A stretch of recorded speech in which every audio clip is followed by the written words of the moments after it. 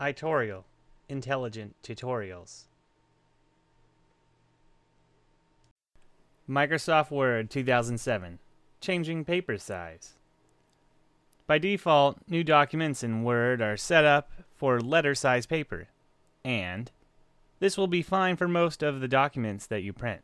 But sometimes you will want to print a different size paper like legal or A4. Fortunately, it is very easy to change paper size in Word 2007. Just follow these steps.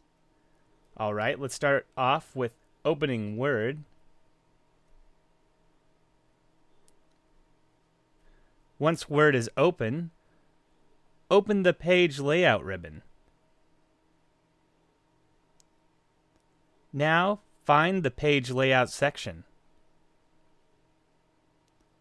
Click Size. From the pop-up menu, select the paper size you want. Or you can select more paper sizes if you want to specify a different paper size. That's all for this tutorial.